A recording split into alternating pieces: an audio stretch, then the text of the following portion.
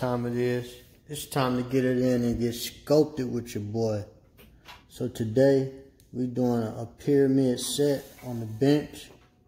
I didn't decide to film until I already reached my 1 rep set. So what you see is the downhill phase of the pyramid set. The only difference in the uphill and the downhill is the uphill, you increase the weight and decrease the reps. For example, what I did was 155 for 10 reps, 185 for 6 reps, 205 for 4 reps, 225 for 3 reps, 235 for 3 reps, 245 for 2 reps, 255 for 1 rep. And then I went for my downhill phase, which is the opposite. So you decrease the weight and increase the reps.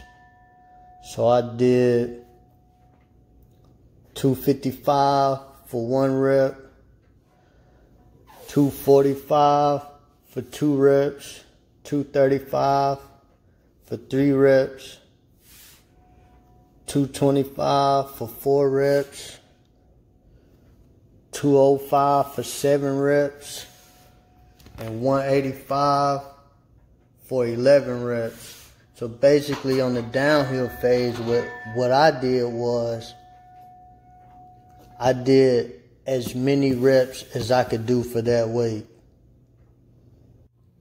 You want to maintain form throughout the whole movement and make sure you're breathing throughout the whole movement. You gotta breathe right. Make sure that you inhale on the way down and you exhale on the way up. Otherwise, you run the risk of passing out during this workout. You don't want that. That might be a real mess. I need my people healthy. Stay fit, stay active. Not only will this workout increase your bench, it'll actually build your chest, give you that massive chest you've been looking for. Now, everybody wants that massive chest. Thanks for watching.